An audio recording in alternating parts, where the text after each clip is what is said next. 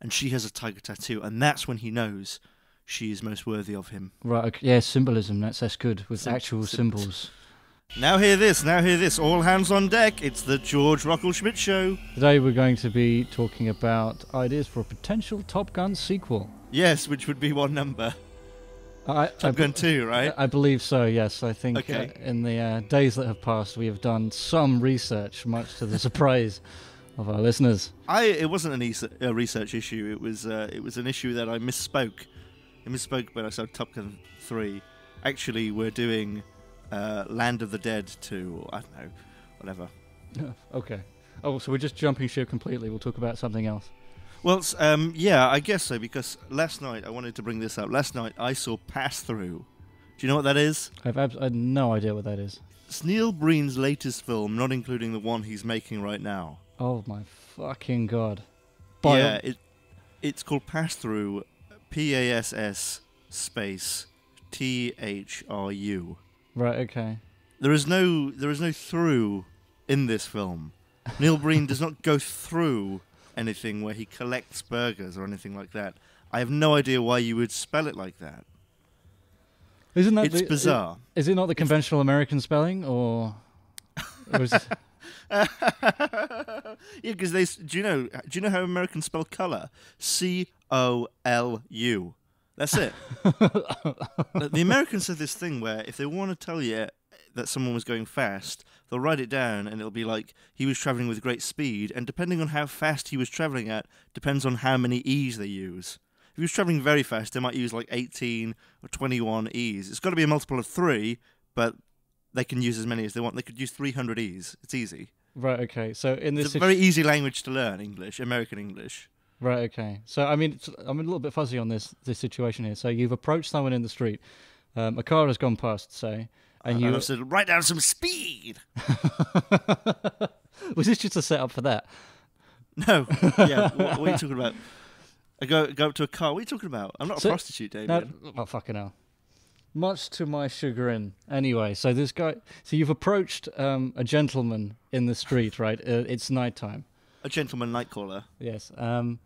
So a man going for pizzas. So you've asked them how fast this car is going past, and as opposed to communicate in this English language, they hurriedly produce a notebook from their breast pocket, and they simply write down speed. And a man walked past here very quickly, did he? He had a whippet. Did he have a flat cap? Anyway, why the fuck are we talking about this? We're talking about Pass Through. Yes, yeah. So anyone who doesn't know Neil Breen directed a film called Double Down, which for the briefest of times was on Netflix, back when Netflix would have stuff on which wasn't just garbage it had bought from a distributor for $10 a movie. It was quite random stuff often. And one of the random things Netflix had on it when it started out was a film called Double Down, which was a film almost entirely made by Neil Breen. Mm-hmm. Cinema Gold. Neil Breen directs, produces, and in the credits, both in I'm not sure if in Double Down, but definitely in this last one, in Pass Through, and in Fateful Findings, he has these credits, and they list him as basically writer, director, producer, editor, and then they have all this other stuff, and it's like the lighting was done by Lights and Films or something like that. The catering was done by Catering. And then at the end of the credits, which are really short anyway, he reveals that all of these companies were in fact Neil Breen. Oh. And it's just bizarre. It's just bizarre that you would do that. Mm-hmm. I've been to short film festivals, which, I have never found enjoyable because they're just full of dirge. I love film. I'm a film lover. I'm a cinephile. I hate short films, but there are some really good short films at film festivals. But you get this thing often where you'll get like a 4-minute movie, but then a minute-long credit sequence, and it's like it's a short film, guys. 4 people worked on it. You need a plate. Yeah. You need a plate. Like if you directed it, but if you also made the sandwiches, you don't need to list yourself as caterer. You don't need that. Just say you're the director. It's fine. I've never looked at a short film where they've they've done the basic credits. I've never gone, well, that's bullshit. They clearly had a little jib. Who was the fucking master of that? Who was the cable basher? I need to know who the cable basher was. I've never looked at a short film and thought they didn't list anyone for gaffering. That doesn't make sense. I don't know. I guess if they're opening their own packets of crisps, they're going to want fucking acknowledgement for it, though. Oh, if you were the DOP, I don't care if you stuck some cables onto the floor. It's fine. You were the DOP. That's what you get credited for. You don't need to be credited for everything. I don't know. I mean, I went to that one short film festival many years ago with you. I think, what's it called? Like the Run Film Festival or something like that. I think it was a bit bigger than that. I think it was Rain Dance we went to. I think it was. And I don't know. I mean, a lot of the stuff I thought wasn't even worthy. I don't know. I feel like had I been working on stuff like that, I would bury my name.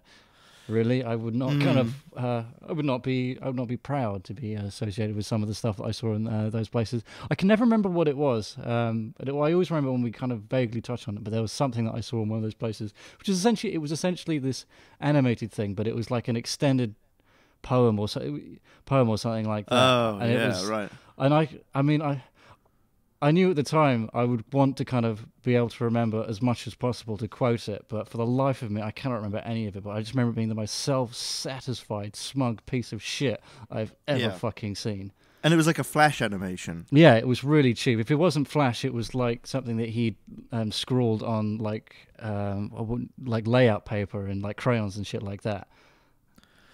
Yeah, it was incredibly crude, and I'm sure he would have, the filmmaker would have told you that was part of the charm, and it was for a very specific purpose. But I don't know, it just made my fucking blood boil. One thing you see on these short films often, and yeah, just to reiterate, some of them are really good.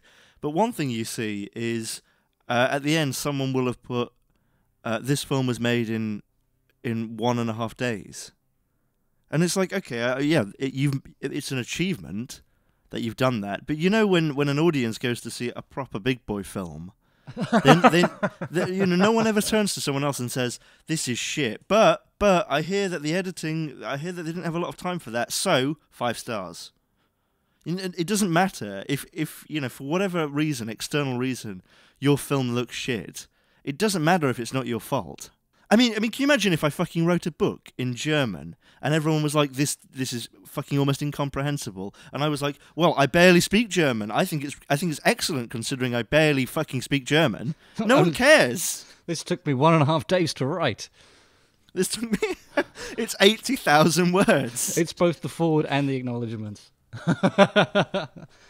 It is unbearable. Yeah, and kind of. I suppose the flip side of that, you hear a lot of people who have short films and they do like little interviews or whatever, or they've got a little pamphlet out in the short film circuit, and it's something about, this is my short film, and this one shot we had to do 115 times. This one shot we had to do so many times because it's all edit in camera, and it's a pan left, and then there's choreography with the actors, and then we've got to move the lights without you seeing moving the lights, and it's like, and maybe that shot does look really good. I don't care how many times you had to do it, right? I don't care how I mean, I do care how you achieved it, in that I'm interested in it, but I don't think that makes the film good or bad.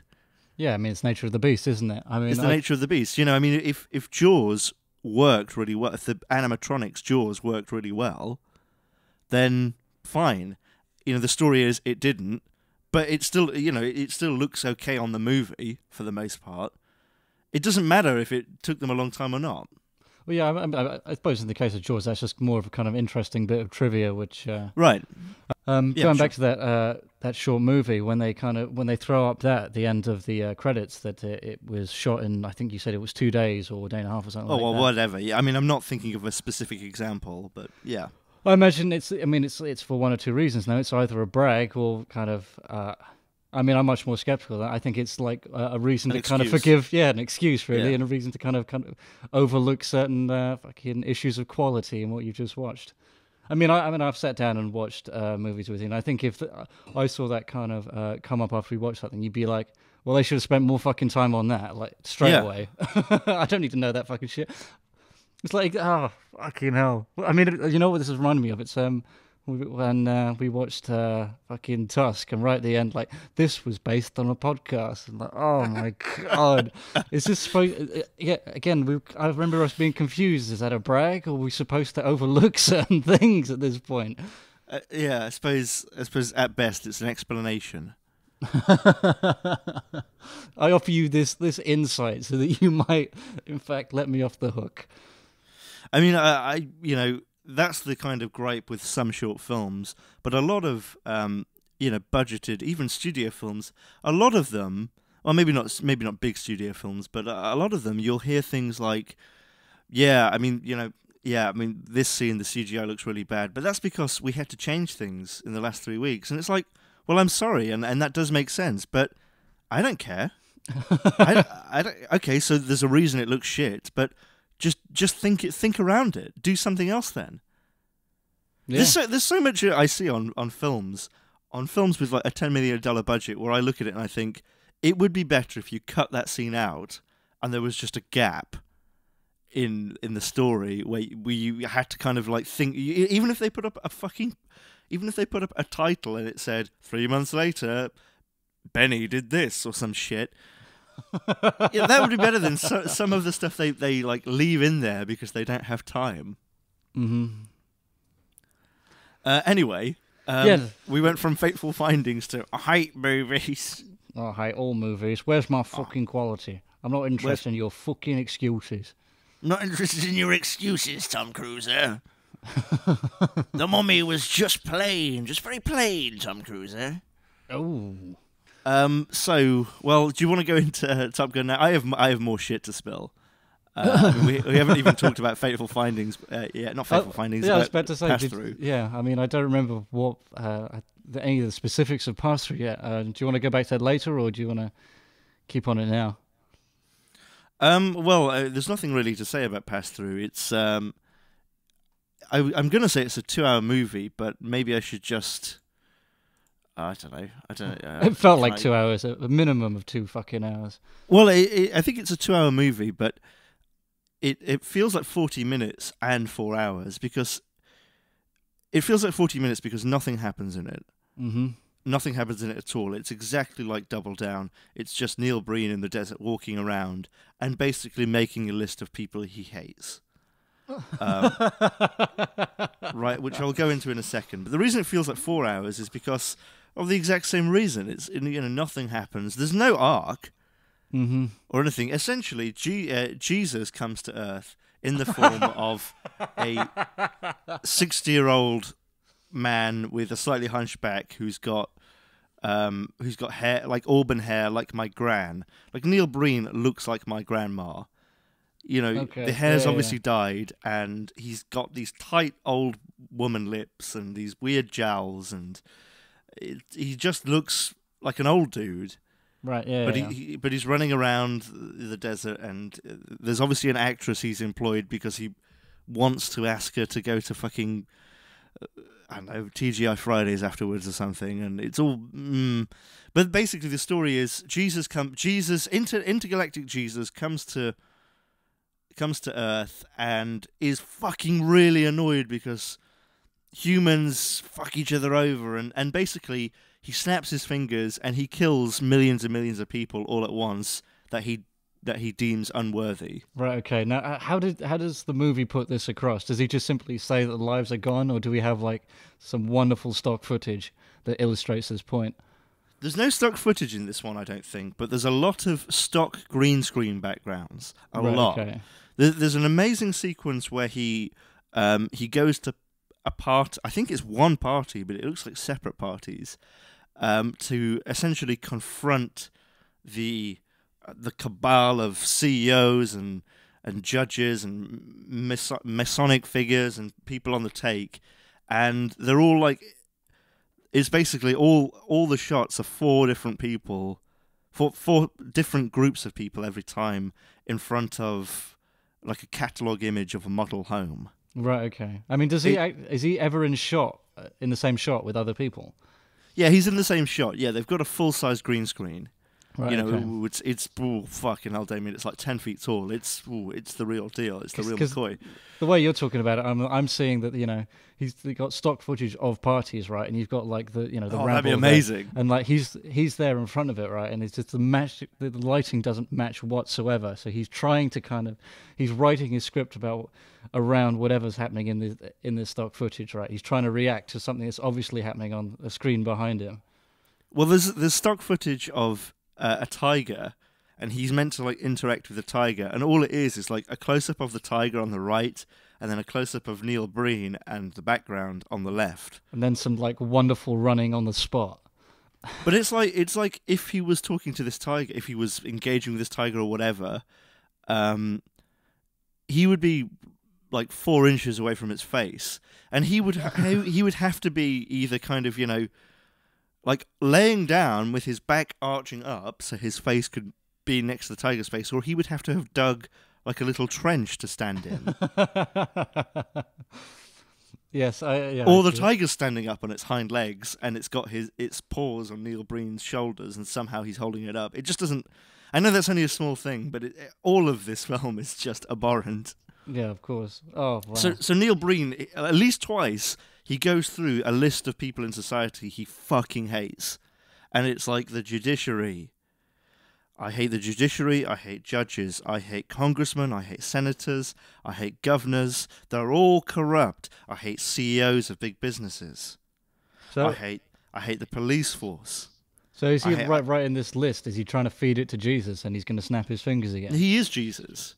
And then and basically he goes up to he goes up to someone who I guess is like a people trafficker, but it's not very established, and he says, "You're gone," and then they fade away.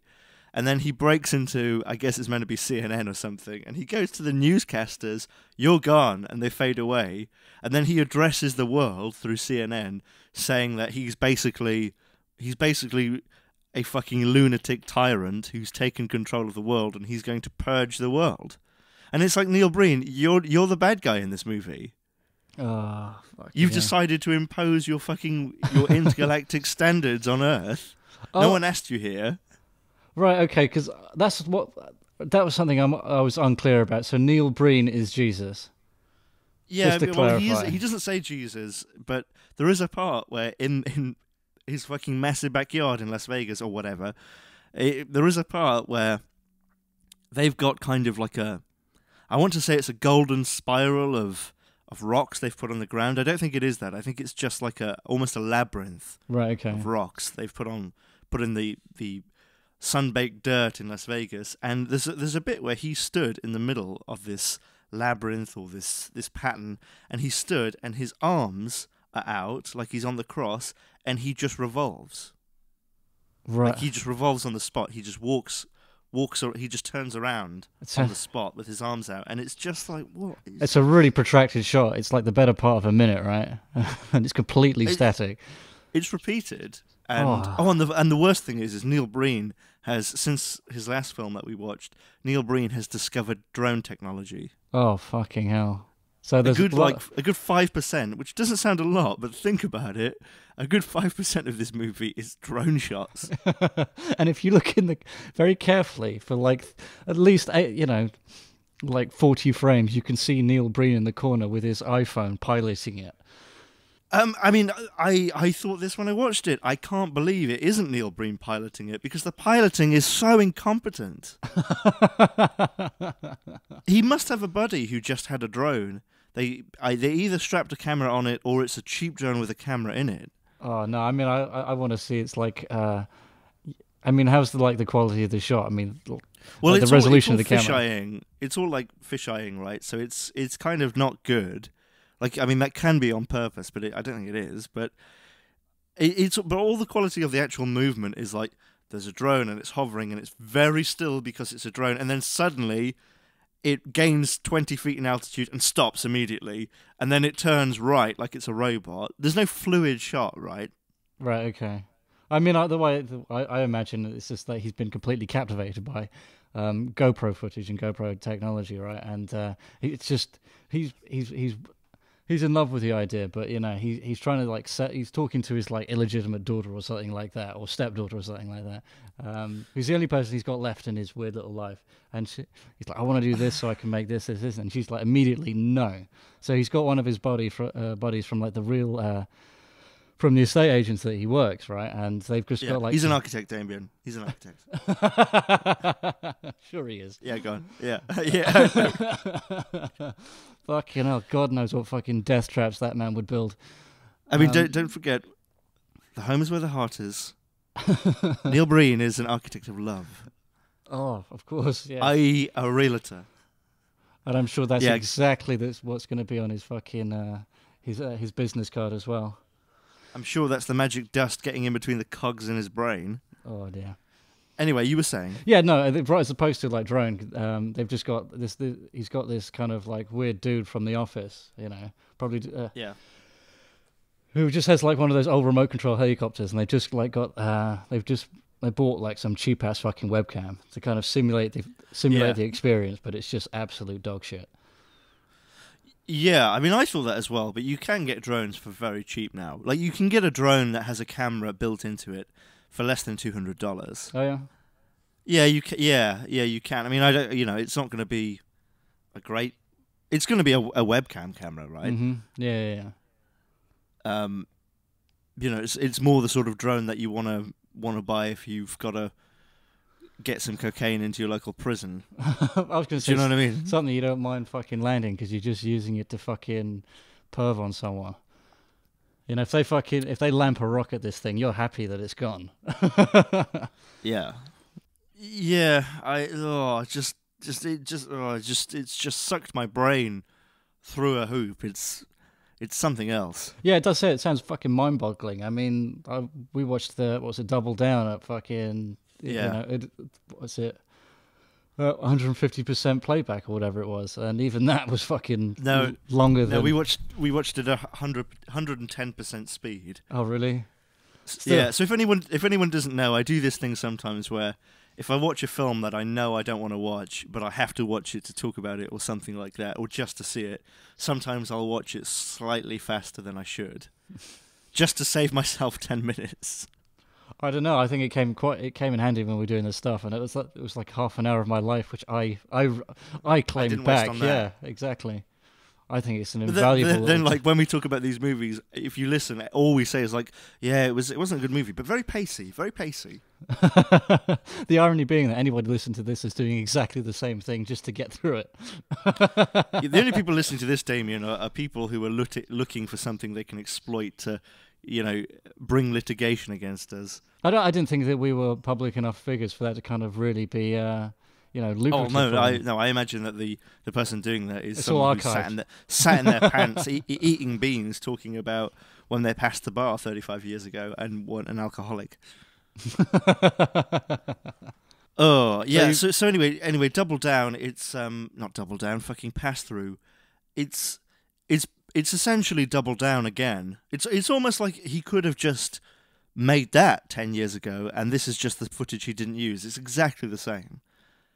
Because I've seen Fateful Findings as well, and I really, honestly, I'm not just saying this, I really struggle to differentiate those films. Oh yeah, yeah. That was going to be my follow-up. I made the assumption that they were going to be very fucking similar. Very similar. I mean, if anything, I'd say Double Down is far superior to Pass Through. I just love the fucking idea of like Double Down being the benchmark for quality in any context. In Pass Through, he's got a lot of extras, and I think he obviously thought this will give it some production value because he does have a lot, and none of them can act. It's not even like he went to a theatre school to get some people. Like, I don't know what he did. I don't know if they're, if they're friends, it can't be friends of his, if they're people he works with or something, or friends of people he works with, they're bad. But because he obviously is Neil Breen and on the fucking happy side of autist, he doesn't know how to direct people. So like you'll have someone running and then it will cut to a close-up of them and they will be stock still. Like a lot of people in this fucking movie shoot people in the head, and they'll shoot someone in the head, and then it will just cut, and that person will be laying down on their back, eyes wide open. They're checking their watch for the time as well. It's like, yeah, that's good enough. Fine. Well, he's got some kids in there as well, and I cannot believe that they aren't his nieces and nephews. They must be related to him. Why else would they be in there? Otherwise, I don't think any parent in their right mind would kind of, leave Yeah. their child in the supervision of Neil Breen, even if they were on set. That doesn't look like a very comfortable prospect. Yeah, because everyone else is from Gumtree or Craigslist or something, right? I mean, everyone else, you're talking like, a $30 a day sort of actor. Right, okay. Because I imagine that he does save a lot of money to do these films, but I also imagine he spends all of the money on the film stock. Yeah, I can see that. Yeah. In his own way, he's quite tight. In his own way, he's like, well, this character's only got a couple of lines. I'll just get Lenny to do it. Calls up Lenny. It's like, yeah. Well, I've got this. And Lenny's like, yeah, but I have this weird thing where I can't not look at the camera when it's shooting me. And he's like, I'll be fine. Yeah, we can make that work. We'll get it in editing. It's fine. Get it in editing, yeah. Neil Breen is the editor as well. So we'll just say like your character's kind of allergic to direct light or something. It'll be really mysterious. He's allergic to direct light. The only respite he has from the harsh Vegas sun is staring into my lens. Oh, fucking hellfire. Oh. There's none of that. There's no one stares into the lens, but there is a lot of, you killed her and she is dead. You killed her. There's a lot of stuff like that. Where are you? Have you seen I think it's Fateful Findings where Neil Breen says, I can't believe you committed suicide. I cannot believe you committed suicide. I can't believe you committed suicide. Have you seen that? I'll roll that clip right now. I can't believe you committed suicide. I cannot believe you committed suicide. How could you have done this? How could you have committed suicide? Yeah, that isn't Double Down. That is Fateful Findings. Okay, so that is the difference. All right, so let's just face it. We're talking about what would happen if Neil Breen directed Top Gun. Top Gun 2, right? Yeah, okay. I think we can start here. Half of this has been about Neil Breen. That's got to be what we're doing now. Yeah. Okay, I think, just throw up just like a picture of his face as a thumbnail with just Top Gun written on it. That's Maverick. Well, that brings me to the idea of putting Jake Paul or Logan Paul in there. Do you know who that is? I don't know. Fucking good for you. Good for you. Is this sarcastic or is that? No, seriously. He's a Excellent. fucking nobody dickhead on the internet. Well, as any fucking person is. Who thinks he's a big celebrity. Well, I guess he is kind of big, but he's an idiot. Right, okay. And he's the guy who filmed a dead body in Japan. Oh, right, okay. Have you heard about? No, I haven't heard about this. No. Is it worth me looking it up now, or? Yeah, you can. I mean, I'm sure most people listening to this will know what it is. But anyway, there's this big vlogger called Jake Paul or Logan Paul. I think they're brothers, and one of them does a vlog every day, and one of them went to a Japanese suicide forest or a forest.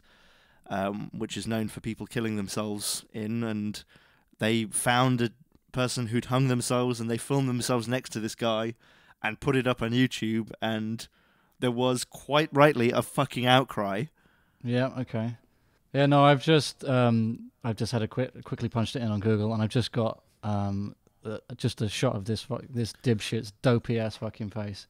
And he had a Christmas song, and the lyrics of the Christmas song were "Buy that merch, buy that merch." He's the reason ISIS exists.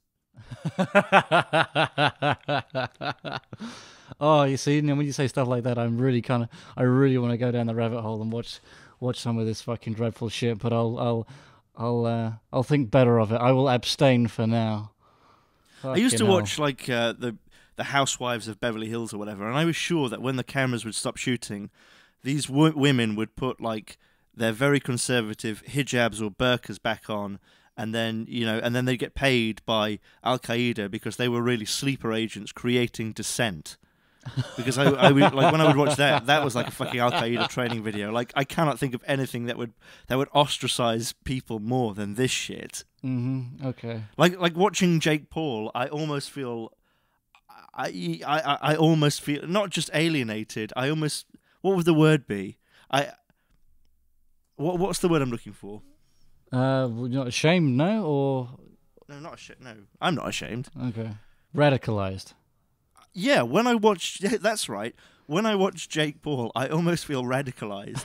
I don't know exactly in what way, but and anyway, the reason I brought him up with Top Gun was his brand is called Maverick. Oh right, okay. I think, and there was a brand called Maverick before he had a brand called Maverick, and that brand very famously sent him a letter telling him to stop calling his stuff Maverick, and it's the most condescending letter that's ever been written. Oh really?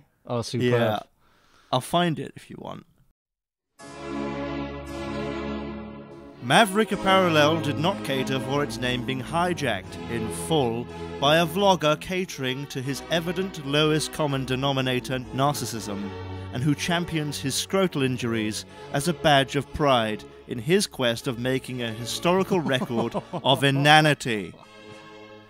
Over 3 past months, Christ. Maverick Apparel has noticed a rapid and significant decline in its sales, reputation, and goodwill as a direct result of your repulsive, abhorrent, and mutton-headed conduct. In choosing to promulgate yourself and your more wallop across social media and champion yourself as an object of ridicule, hatred, and contempt, you have simultaneously infected and injured the good name of Maverick Apparel. That's it. Wow, that is superb. So this was a precursor to a cease and desist, no, right? This is a legal document. Yeah, I guess it is a legal document. I mean, it comes with a demand for him to stop using the Maverick name, so I guess it is. Yeah, I mean, they really call him on his bullshit, though. I thought it would be a little bit more restrained. I didn't realize they would just kind of flat out call him a fucking ding-dong. Yeah, they do. They do. Your mutton-headed behaviour. I fucking love that. I haven't heard that in fucking years. It definitely needs to be called for How more deep language into like the that. Scotch do you think the lawyers were? Because I imagine the lawyers are like 2 lawyers who've worked there forever. It is like 4 a.m. at this point. Yeah, it feels like that. It's like, this is open and shut. Well, obviously, we'll take him to the cleaners. It's fine, but let's wring this one out a little bit. Let's have a little bit of fun. All right. Well, I get the sense that it's actually a fairly small company, not tiny, but a fairly small company, and they've just seen their sales destroyed by this. Right. Okay. I mean, that I don't know if that is the case, but that's the sense I get, and they're really pissed off, and sending him a cease and desist isn't really enough. Yeah, okay, so these people are like, it could not be more fucking incensed. It is like outrage in its most extreme sense. And they cannot, it's just boiling over onto the fucking page. Well, I mean, you heard what I said. It is, isn't it? Yeah, that's superb. I'm glad that's also, not only did they send that, but it's also become public domain. I mean, how long do you think it took them to decide on the word promulgate? Oh, I think they will have gone through so many drafts to land on that. Yeah, I was going to say, like, what draft did that come up? Like, no, we could put promulgate here. That made draft 18 worth it. Oh yeah, I would say like the first couple of dozen drafts are only going to damage them, with the sheer volume of fucking explicit language. Vitriol. Yeah. I mean, in a couple of drafts, they essentially incite death threats, and they're only going to stitch themselves up. So maybe he should be in Top Gun 2.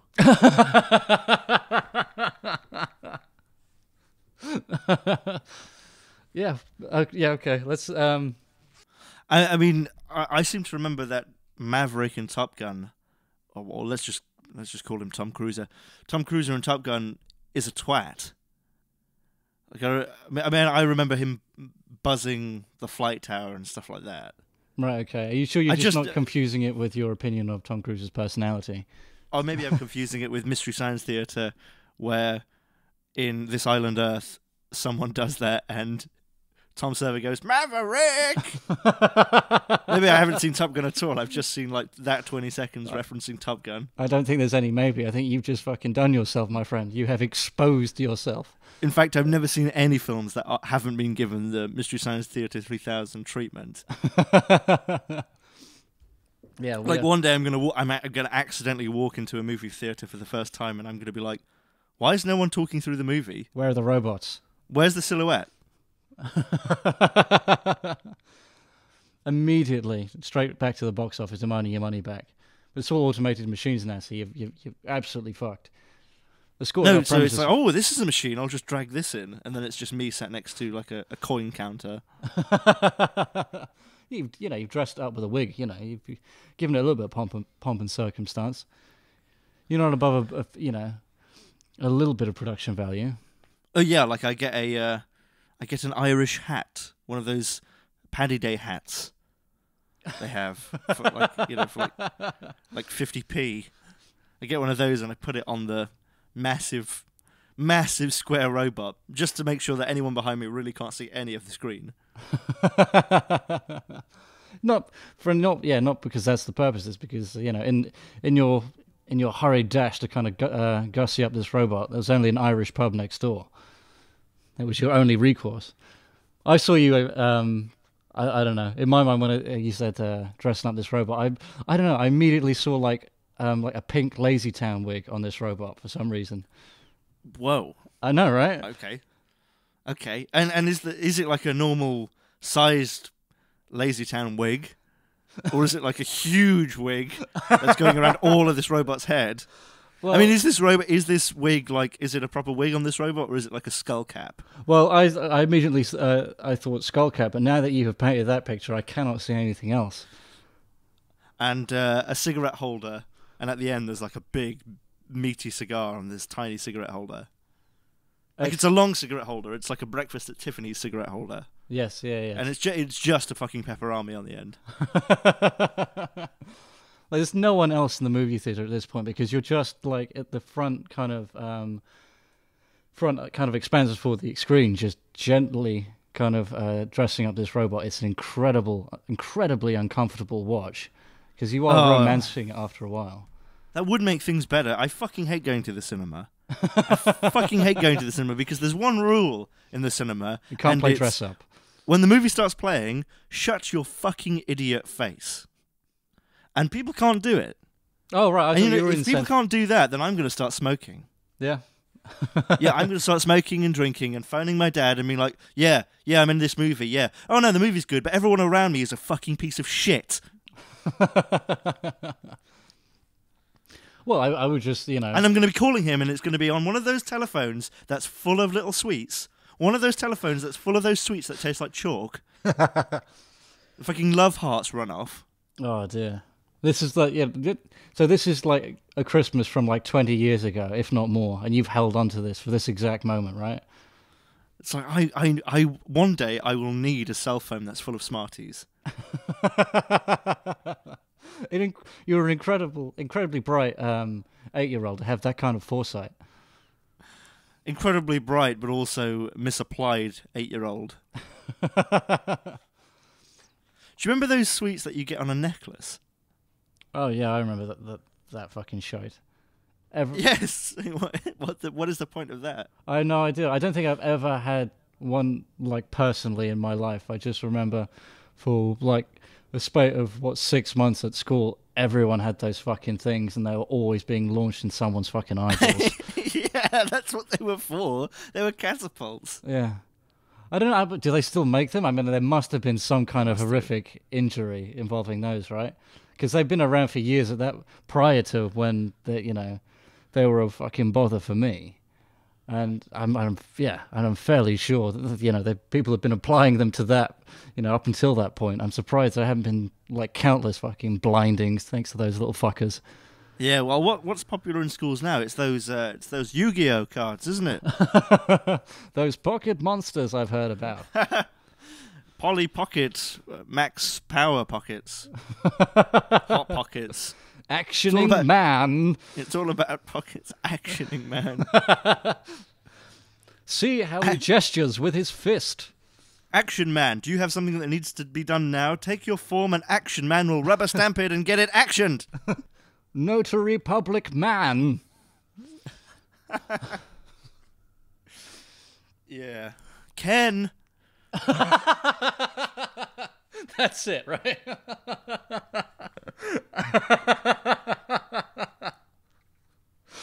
Oh, fucking hell. I don't know why that tickled me so much. Now I'm thinking of Aqua and Barbie Girl and Bald Ken. Yeah. Oh, fucking hell.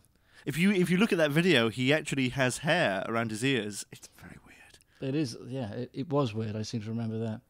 It was weird. There's a bad habit at the place where I work with that fucking song, right? Like everyone always kind of sings it at one point during the week, right? If anyone kind of remotely hums it or says even like a couple lines of, of the chorus, someone will eventually pick it up. I mean, it's almost like it's like the Twilight Bark in 101 Dalmatians, right? Someone could say one word, right, quietly under their voice. What's the Twilight Bark? It was like a code that they dogs were barking, but a message they passed on like a chain through the countryside, right? Oh yeah, right. I remember that. And it can. Where I work, there's like two separate kind of kitchens and warehouses. Factions. Yeah, there's faction. the Twilight people and the Aqua people. And I swear to God, like one person can say one word, and within 20 minutes, you can hear someone else singing the response like down the fucking corridors. It's unfucking believable. I mean, Do you know the words to Barbie Girl? I don't. Oh, no one goes. I'm a Barbie girl. I'm a Barbie girl. I'm a Barbie girl. I'm a Barbie girl. I'm a Barbie girl. I'm a Barbie girl. It's like that, isn't it? Yeah, it's 20 minutes of that. But that bit where it's deeper, that's Bill Maher's bit. But you see, my problem is that this will be picked up for 6 hours of a work day. So you can Bobby. It's not that far off, man. It's really Bobby. Oh. It's something like 1 in 6 Dutch people owns that album. Yeah, An album.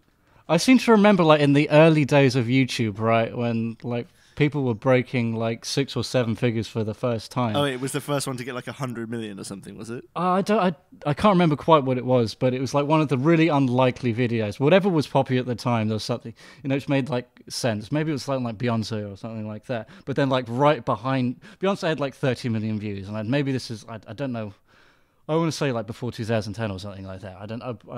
I'm sure that's wildly inaccurate, but I do remember it's like a short second, right? Yeah. On this list, top 10 list was like Aqua at like 26, and everyone was like, "What the fuck? Why?" It's like the Swedes have just been mashing it on and on and on and on and on. I have no idea of what it's at now, but I'm sure it's way past the fucking billion. I think that's fantastic. I mean, I think at one point we could do a podcast where we remember YouTube, because there's so much to talk about there. Much to my chagrin, Barbie Girl has clocked in a paltry 468 million views, not the billion plus I was hoping for. Mm-hmm. I don't know. I do feel like YouTube is useful for people putting targets on themselves, really, because I know. Oh yeah. YouTube makes it very, very easy for me to distinguish what I really don't like in people and people I don't like. Yeah. Yeah, well, I mean, hence my essay, Logan Paul, This Is What's Wrong with America. Yeah. I think that's actually too direct. I think it's either Logan Paul, This Is What's Wrong with the West, or just Logan Paul, This Is What's Wrong. Species-wide. This is what's wrong species-wise. What we need is Neil Breen to come down here and cleanse the world. Brought it back to Top Gun. We've not said anything about Top Gun. We're approaching the 50-minute mark. Maybe we can close the episode without discussing it whatsoever. This can be a two-parter. Oh, dude, I just have to. I'm just quickly checking out what Neil Breen's costume is in Pass Through, because if he is Jesus, as you say, I need to see what it is. He has the vest from Double Down. You know the vest with all the medals? Uh, Remember when he says that? I've been awarded every medal. Every medal, medals for bravery, medals for conduct, medals for swimming. medals for athleticism and honourable. Medals for passing a speech check. George said, saying speech check. Medals for catering. One of my talents is barter. Sorry, that's your you're going for your impression there. Is that correct? My impression of a Elder Scrolls Oblivion character. Neil Breen as his you face do me is too much honor. Yeah, there's no nudity like in Double Down, but there is a part where his love interest / niece, I don't really know, where a girl with a pretty woman with lots of makeup lifts her top up, and you see it from behind, and you see she's got a tiger tattoo, because the tiger is used as a symbol, right? And she has a tiger tattoo, and that's when he knows she is most worthy of him. Right, okay. Yeah, symbolism, that's good, with actual symbols. Symbolism. Yeah, that's filmmaking. Smart. You know, I worked on I can't remember what it was. I want to say I worked on a TV show, but I didn't. But I think I must have been in a studio at one point where they were doing a pilot for something, and they were doing a pilot for something, and they had this kind of TV set, and they had these 3 TV cameras, and they were going to film it like it was for TV, and it was something set in a estate agent's office. I think it might have been Glenn Ross. They were doing something they were doing a version of that. Right. Okay. For a slot. I don't know. And right, the director said, "Oh well, I want all the lights to have green filters." And the producer or someone said, "Okay, well we can do that, but why?" And the director said, "Because it'll make it more filmic."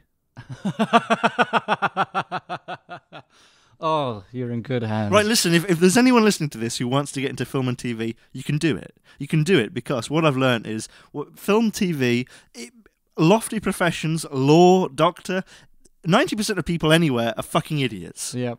They're just people who have the confidence to talk their own shit and somehow wedge themselves into an industry. Yeah, persistence is definitely the key.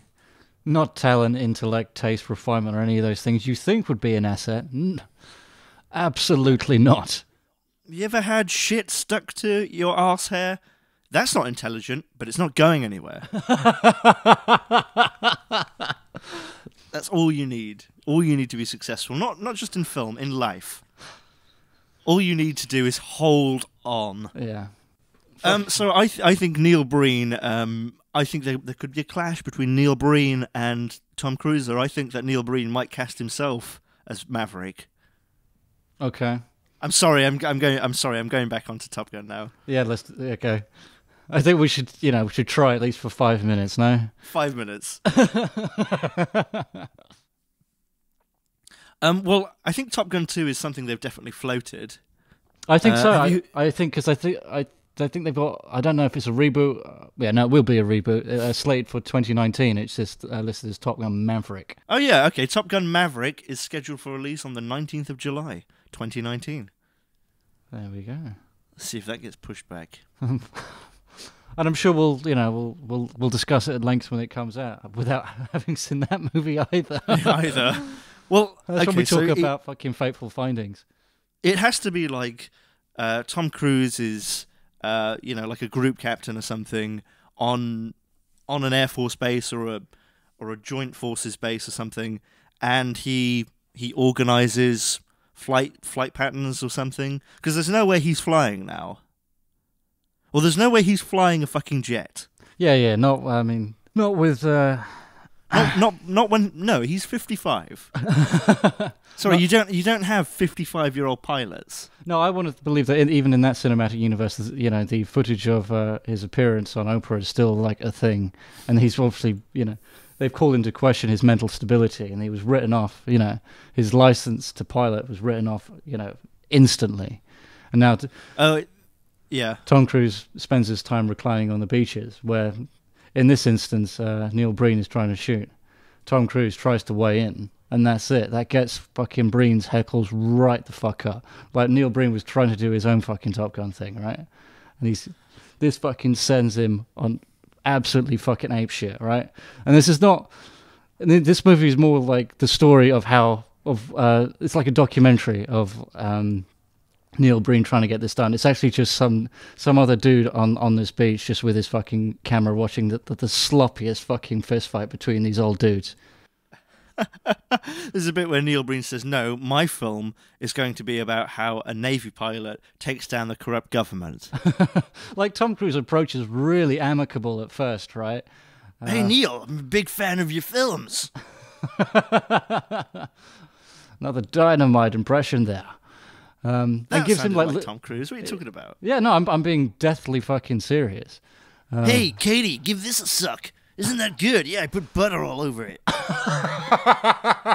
Yeah, it's from the cookbook of L. Ron himself. Yeah. Oh, dear, that's got to be my new ringtone. Everybody loves a bit of salmon, Katie. Oh, by the way, Katie, I love you so much, and if you ever try to leave me, I'll kill you and everyone you love. This is why we get listened to by litigation lawyers. It's about Tom Cruise trying to achieve OT9. I mean, I don't know. Do you think he's like flying a little grob somewhere and he's teaching people how to fly for the first time? He's not teaching people jets or anything. Or do you think like the first line in the movie is going to be Tom Cruise coming out of a flight simulator and saying, I don't care what the tests say, you're not too old to do this, Maverick, by, some ancillary character. No, I reckon. Listen, if he's going to be a Navy pilot, they really do have to address him being that old. Oh, I think so. No, I think he was, he was cut out, like completely fucking disgraced. We find him like, it's one of those kind of like more elaborate like Wipeout game. I don't suppose they still have Wipeout, but like one of those. Wipeout or Whip 3 Out. Oh yeah, whatever that fucking shite was. And what? No, Wipeout was good. I don't know. I always say it was one of the first games I had on PlayStation. I hated it because I could never do it. It was too hard for me, so I gave up. Fucking rage quit that, and I've never went back to it. Yeah, but right. Okay. It's like he's just like the lone nutter in this arcade, always hogging this flight simulation. The Wipeout machine. He reckons he's got it fucking down pat because of his past, and all he's doing is just being very uncomfortable for a lot of kids around there. And that's when Neil Breen. So Tom Cruise, he's known in this arcade on this Wipeout machine for being super good because he's an ex-Navy pilot. And he's there. He's got his Navy jacket on. He looks like fucking Tom Clancy. He's got his baseball cap on, his sunglasses on. He's got a little paunch, but you can tell, he knows his shit, and he knows all the kids and everything. He's not really, really friendly with all the kids at the arcade, but he's friendly enough. He's not a weird guy. He's just a guy who's there. It's a bit weird that he's there, but it's okay. Mm-hmm. And then one day he comes back. He's like, right, okay, right. Just drink my rip-off Monster. Yeah, have some peanuts for breakfast, and right, cracks and knuckles. Get started on Wipeout today. This will be great. Got my Navy pension. This is what I do. And then immediately he starts playing. The first thing he sees, he doesn't even see it. He just knows there's something wrong. He's like, someone's been touching my sticks. What's been going on? Goes onto the high score screen. Fucking Neil Breen's only got the high score. Yeah, Jesus. You can tell because you've got MB at the top, but before, right? It's all him. It's all his fucking thing. And Tom Cruiser. No, he put COK. So it's just cock. He's juvenile like that, but it's his code. It's his thing. People know he's cock. Yeah, exactly. But he comes back. He has like one day's break. He fucking finds NB.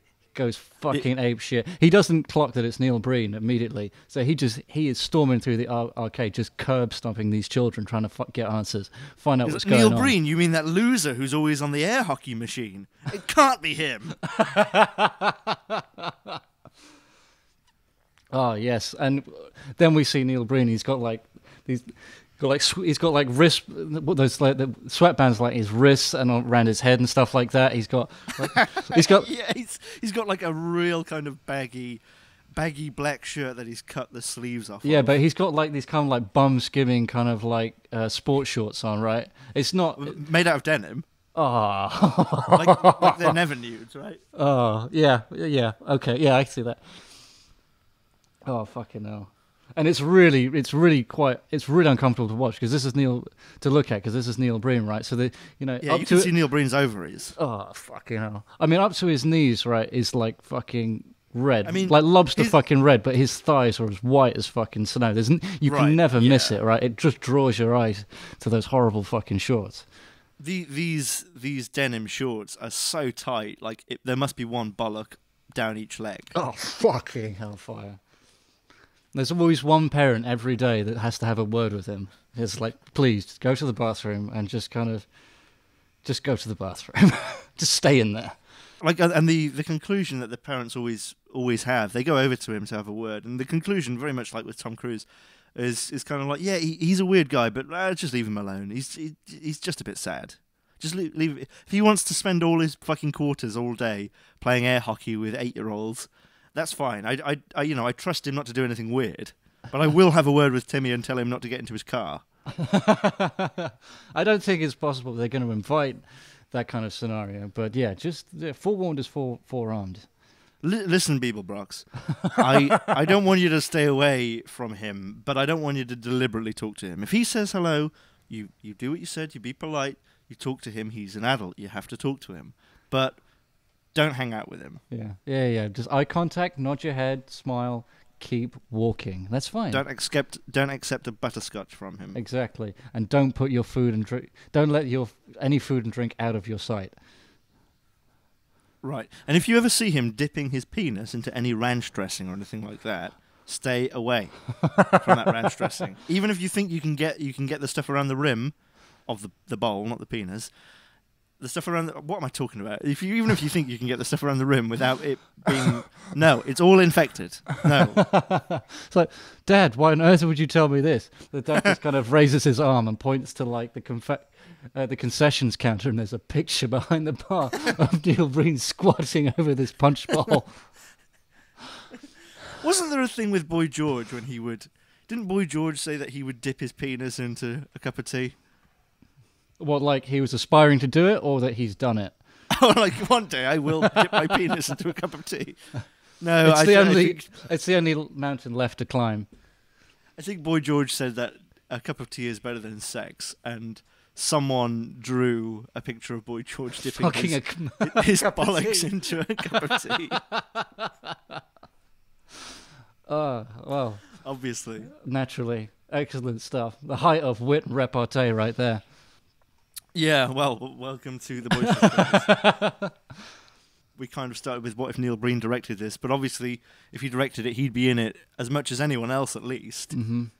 What do you think the direction would be like if Neil Breen had $100 million? What would this film be like? I figured like there'd be loads of like flight sequences right in this movie, but again, just like built out of all the stock footage you can muster. So, like. Every plane that he's reputedly piloting is different in every fucking shot, right? Right. So like in one it's like Tom Cruise is like in a jet, and in the other, because it's far away, they thought no one would notice, it's like a B-52. I was going to say like a 747 or something like that. It's like a 747. Like one of those like those new Beluga like freight planes you can find. Well, if Neil Breen didn't have any money and he filmed it, I imagine that a lot of it would be he'd take his actor, which would be himself, and say, all right, I need you to pretend to be a fighter pilot, and it's great because we'll do it next to this window, and it's like a window on a 747, and someone shoots him next to the window of a 747 like he's flying it. It's like, sir, can you please put that camera away? Like, don't try not to get the seat in the front in shot. Please, you're making the other passengers quite yeah, because quite it's nervous. Just Neil Breen going. Whoosh, well, he can't really make those noises. See, eject.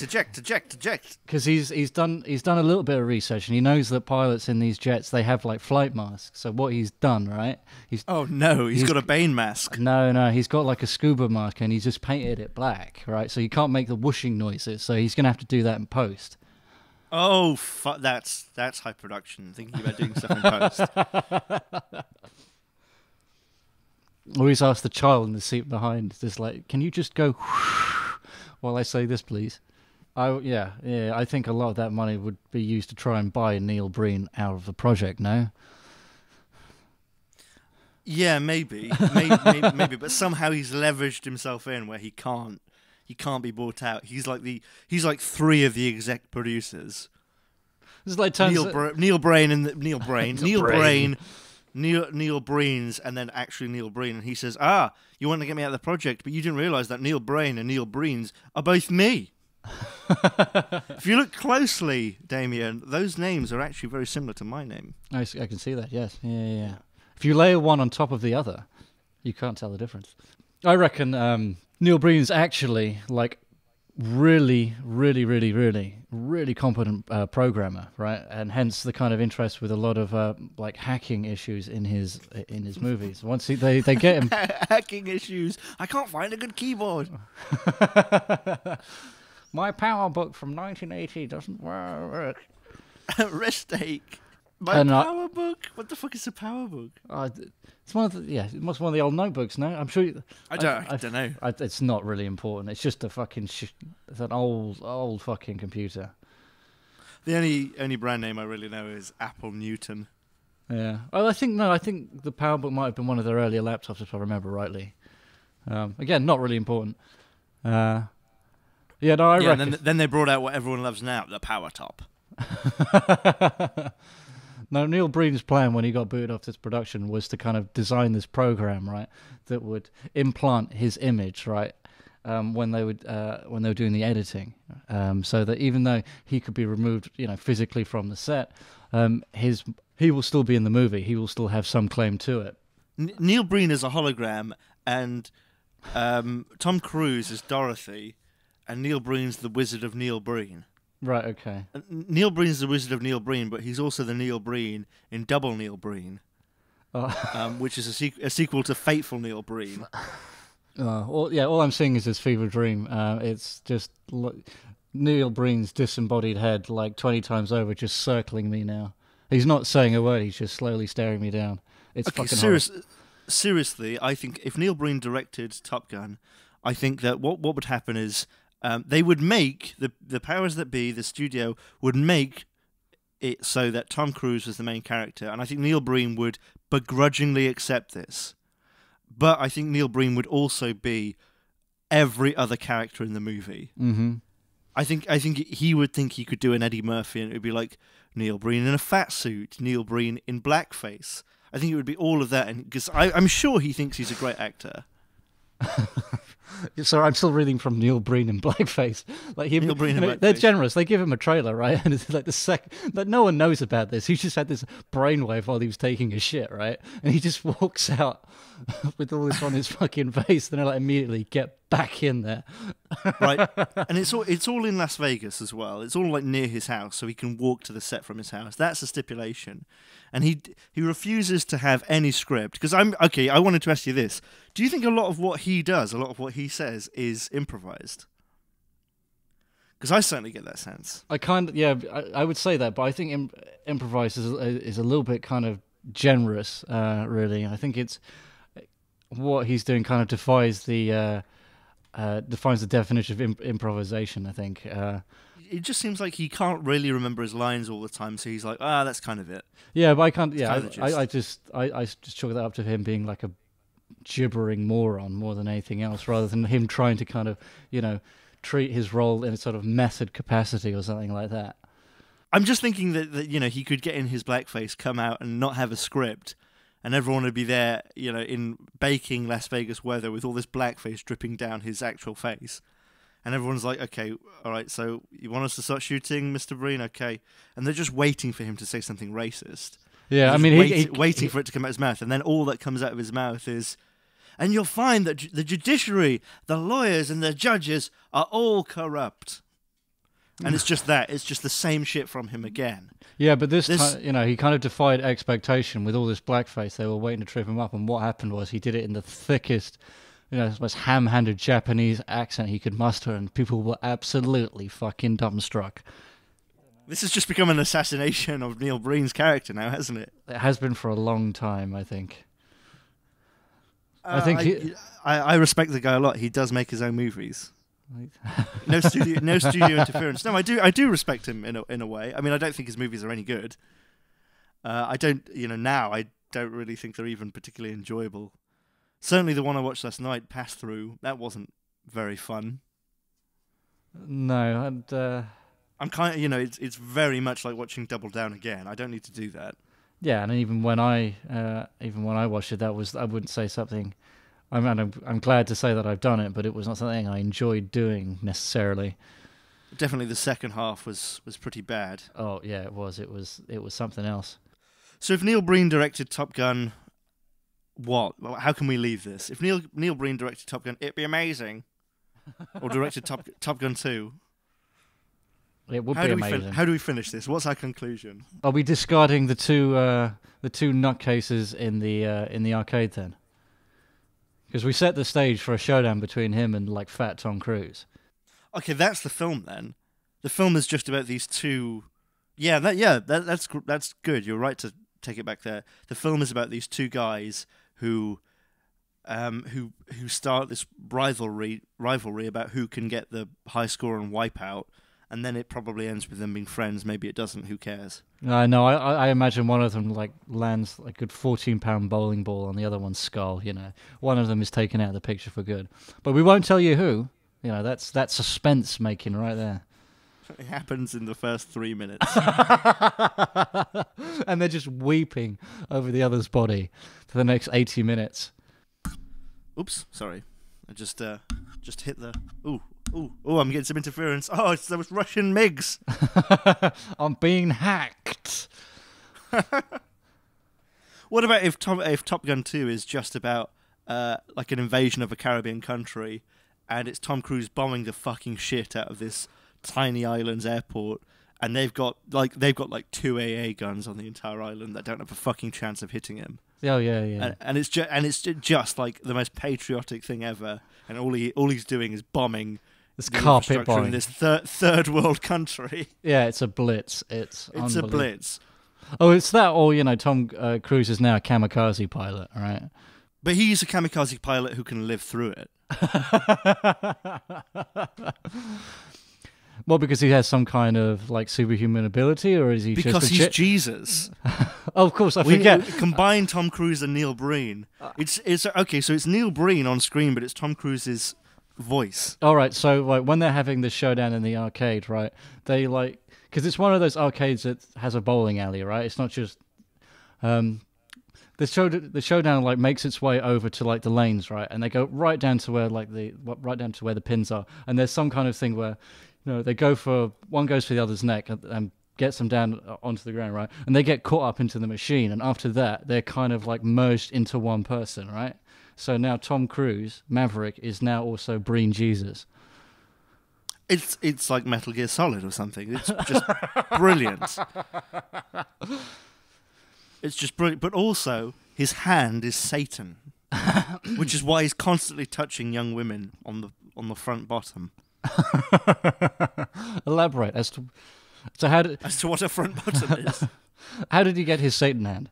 He lost his hand in a kamikaze mission where he doesn't die, and of course, the thing to remember about Tom Breen is that he spent 7 years in medical school whilst also being a pilot, whilst also working at a Wendy's to pay himself through these places, and he finds a hand. And he sews it on to himself because that would work. So like he's got one mission, then he kamikazes, but he does his usual bit. He ejects like right at the last second, escapes the flames and all that kind of stuff. But he just kind of happens to land on this kind of occult burial site or something like that, and finds kind of, for lack of a better term, demon remains. Is that what you're saying? And he uses that. Yeah, right. Okay. Does he necessarily lose his hand at all, or? Or he's just like, that hand looks better. I'll chop this one off. No, you can keep. You could have a third hand. I don't know. Like, where would that come from? His chest or from his forehead? But how many thumbs would he have then, Damien? Oh, right. Okay, so he's not at the occult burial site, but he sees this cat that's like almost, it's 80% thumb, right? And it leads him like a sort of spiritual vision quest to this burial site. Like you'd almost describe it more as a thumb, really. A thumb with like some cat features. Yeah, it's a thumb that kind of spits out hairballs from underneath the thumbnail, right? Oh! And as I say, it kind of undulates like a caterpillar. It's really slow.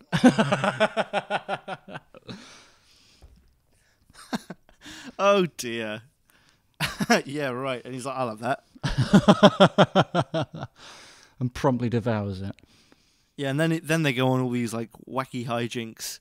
He ends up flying his tornado or his F-17 or whatever through the Kremlin, decapitates Vlad Putin with the razor-edged wingtips of his shoes, and then at the end it zooms out and you realise, oh fuck, it's been Tom Cruise, Kevin Spacey and Neil Breen playing on this arcade machine. It's all a game. Oh, so we've got that's science fiction. And then right at the end they're like, oh, that was good, wasn't it? And the final word is Spacey's, and Spacey says, anyone for a round of Barrymore Watch? Credits. Are we done? I think so. I think we put a nice little bow on that one. Okay, so next week we're doing something slightly different. We're not changing the podcast, but I thought maybe this is something that we could do every so often, where we have I don't want to say debate, because that sounds like it might be actual intelligent conversation, but we have a discussion about which is shitter, Facebook or Twitter. I guess in the future we'll be talking about which is shitter, a shit film or another shit film. But I thought for this one we would do Facebook and Twitter. Oh. Yeah, the answer is Snapchat. It is all equally fucking offensive. Yes, I think you might have to cut that out because that is pretty much what we're going to say. Yeah, well, whatever. So I hope to see you next time. Thank you very much for joining us. Bye. Yeah, thanks very much for listening. Goodbye.